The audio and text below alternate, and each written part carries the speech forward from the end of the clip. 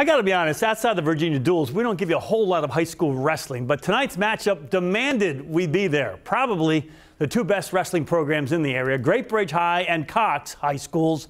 At Great Bridge, the Wildcats have won 20 state championships, the last two in 2017 and 19. This is the 195-pound weight class. Jared Williams gets the pin for Great Bridge. They had an early 26-5 lead. Great Bridge won their division at the Virginia duels, the American division, a couple weeks back. But Cox here is Aiden Manning. He gets a key takedown in his 7-5 decision.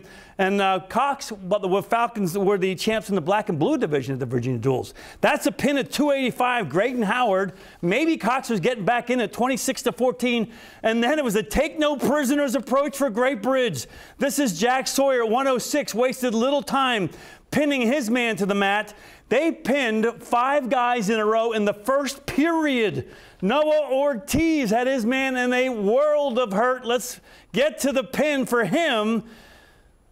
That's nice. I loved his celebration, too. Yeah, that's pretty important. And then at 120, Coach Steve Martin's son, Max Martin, who was a defending state champion, won in a pin as well, followed by Caleb Neal and Eric Doran had pins as well. And the Wildcats win it 56-20. I'd say they're in pretty good shape for another run at a state championship.